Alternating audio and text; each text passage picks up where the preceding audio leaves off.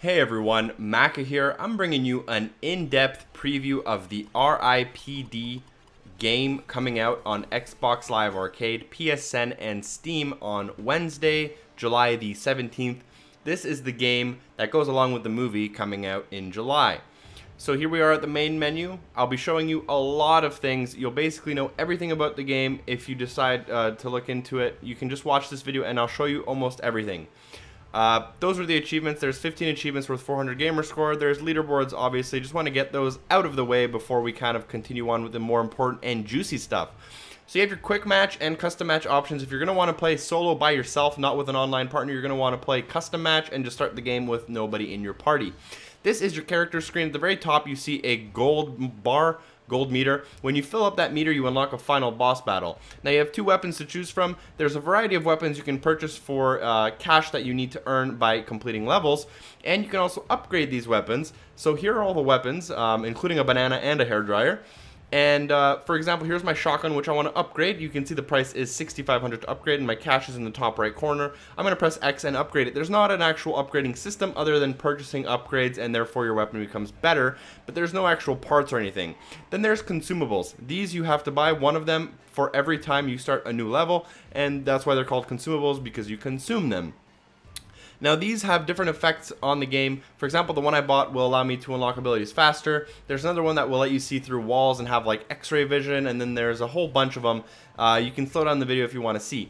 Now on the right hand side of the screen we have our difficulty. You have easy, normal, and hard, which is mild, spicy, and hot. You have 7 total levels. I do think you unlock a final boss battle after you complete that gold meter, which would make it 8 levels. And then there are 2 characters, Roy and Nick, played by, I guess that's Ryan Reynolds and some old guy in the movie. Unfortunately, I don't know who that is off by just by that. And then you have a bet screen. This bet screen is only active when you have 2 people playing and 2 humans playing. So that's why you didn't see anything happen on that screen. But if there was another person with me, basically what happened, it would be process of elimination. There's 5 total bets, and we take turns picking bets that we don't like. And in the end, there's 1 bet left.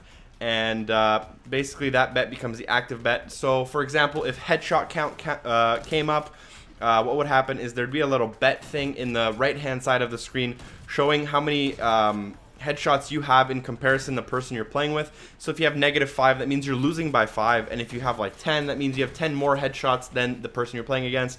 If you do win the bet, you get some multiplier for your cash. Now there's a lot going on screen. I'm going to talk to you one step by step exactly what's going on, what's on screen, and what you're looking at.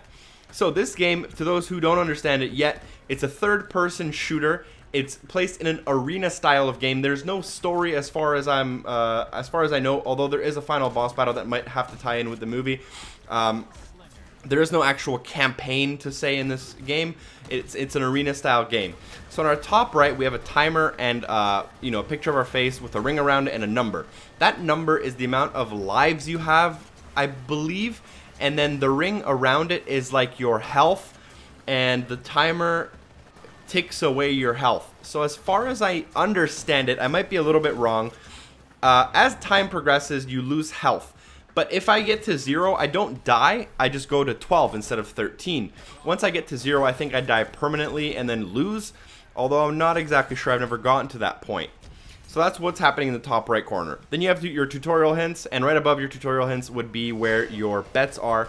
In the bottom right hand corner you have your consumables, so I have the ability to get abilities quicker.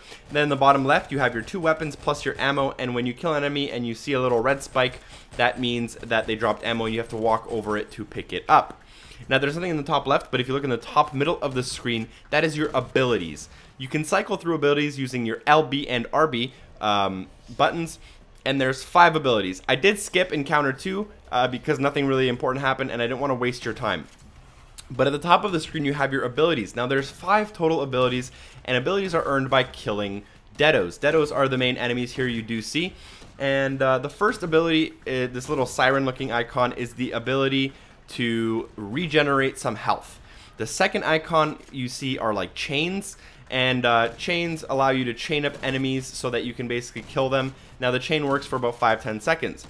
The third one right here is the turret. I believe I use it right here, and The fourth one lets you become like a ghost and leave your body and go kill enemies without being touched. So it's basically like invincibility, aka God mode. And the last one is demonic spikes. You basically do it and these spikes come out of the ground and kill just about everyone on the map. So now there is a challenge active. Challenges will show up in the top left corner of the screen, and for this challenge I have to capture these 2 zones within 3 minutes without dying. No, I can die actually. I just have to do it within the 3 minutes. So challenges are something that come up. There are two challenges for every arena or every map, however you want to call it. They're obviously different every time, but you'll have 2 for every 5 waves you play. So there are a total of 5 waves. So this one I have 3 minutes to capture 2 zones. It's not too hard. I am playing on the easiest difficulty as I didn't want to look stupid and I wanted to show you guys a lot of different things. So I figured easy difficulty would let me do that the best. This game is quite difficult on hard, especially if you don't have a lot of upgrades. I am speaking quite fast. Hopefully I'm still with you here. But keep in mind that the game is quite difficult, but with upgrades I would assume it becomes much easier. Now, you see me building up the abilities here. You tend to try to save the good ones for when you need them and not use them if you don't have to, especially when you need health, and that health one really helps if you don't want to lose any lives. So completing these challenges will help you earn cash at the end of the level. Now I'll show you the post-game screen and exactly what your earnings are and what you can use them for after the game. There's a total of 5 waves. As I said, I skipped wave 2. Wave 1 is pretty basic, and as the waves increase, obviously you get more enemies and tougher enemies. So far you've seen the basic enemies. You've seen a big guy that takes a lot of bullets, and like there's a few melee guys and then a few guys with like machine guns like that one. And then there's also some guys that try to melee you. And now you can melee in this game as well. So your options to kill deados are melee, shooting of either one of your primary weapons, and then using your abilities, such as the turret. As I said, you do have to pick up ammo from dead people. As you see, hopefully you do see me kill someone and drop ammo. None of these guys are dropping ammo as you're watching on screen, actually. That's unfortunate. But ammo shows up as a little red spike. Now, I explained quite a bit. I'm going to quickly look over and think about if there's anything I didn't explain. And no, so basically you're given like 10 seconds in between encounters. Encounters are basically another word for waves. As I said, there's 5 waves. There's encounter 1, 2, 3, and 4, and then there is the final encounter, which is similar to a boss battle, but the boss isn't always hard. The boss is random as far as I know. It changes every time you replay the same map. So now encounter 4 has started, and there should be a new type of enemy on the map. They are known to me as the I carry a car door as a riot shield enemies, and they are pretty annoying. As you see right here, they have machine guns and they carry these car doors, and they're pretty hard to kill even when you're getting those headshots through the window.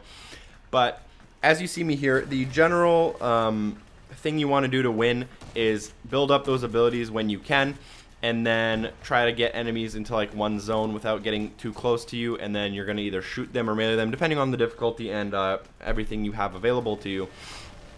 So here I have the turret kind of covering me on the left, and then I'm cleaning up the guys on the right. There is like an upstairs part to this level. I don't think it's necessary to use.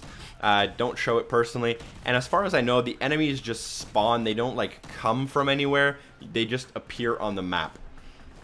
So I do use 4 of the 5 abilities. The one ability I don't use is the 4th one, as I don't find it very useful. That's where you become a ghost and you can basically just run around the map trying to kill people without taking any damage. I think what I'm going to do for now is I'm going to leave you guys with in-game audio until the end of Encounter 4, and I'll join you back at the beginning of the final encounter, or Encounter 5, which is literally in about a minute or 2. And that little spike thing you see from one deado to the other one, that's just like a healing deado that allows that deado can heal other enemies, so you want to take care of them as fast as possible. I'll catch up with you guys in like a minute.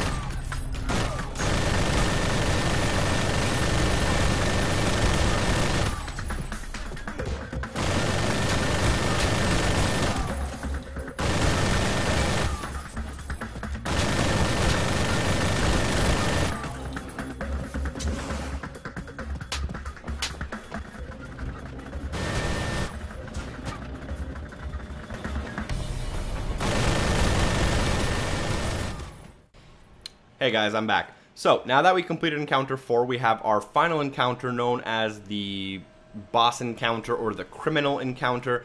So during this final encounter, there will be one special enemy. There are a variety of enemies. I get the most annoying one and hardest one by far on this video, which is the blue flame guy. I don't know if they have names or not. I haven't seen the movie. Obviously, the movie's not out yet. I'm sure they have names, and there's actors that play them, and maybe they are significant to the movie. Unfortunately, I don't know if they are for certain. So the Deado, that's the criminal. There's only going to be one criminal per 5 waves. So basically, after you kill it, the game ends, and you get to choose a different map. So there's only one.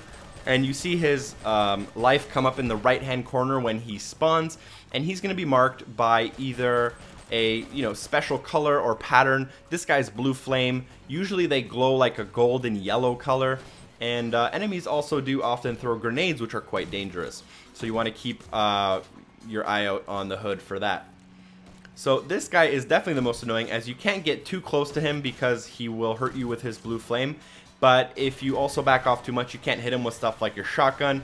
And he also regenerates health if you run out of ammo, which is pretty sucky, especially on the harder difficulties. So here I tried to use like my turret to kill him. Anyways, I cleared out all the enemies and he's the last one. Once you get enough damage on the criminal, you will down them, as you see me here, and they will go on their knees. At this point in the game, you have two options. You can shoot the criminal in the face a few times to take down the remaining health he has, and that will be an execution, and it will end the round right away. You will get less points than option 2. So option 2 is to arrest the criminal, as I'm doing now. To arrest the criminal, you basically have to capture it like a zone. You have to stand near him, very close to him, for about maybe a minute, as you see that bar rising in the bottom of the screen. And once it reaches 100%, they become arrested, and you also get extra cash at the end of the game. So it is usually a general rule to arrest them when you can, when it's possible and easy, but you always have the option, if you're getting overrun by enemies, just to kill them. So now that I arrest him, I believe the game ends. There you go. He's arrested, and yeah, so I do have to clear out 2 more enemies. They're going to be a little further away, but I'm going to use my pistol, which I've upgraded, so it is quite an accurate weapon for me personally. And that's the assignment complete after completing all 5 of the encounters. I do unlock an achievement for completing both challenges, so I'm just going to open that really quick and show you guys. And after that, I'm basically going to show you the post-game screen, as well as some extra additional content that they do offer in this game.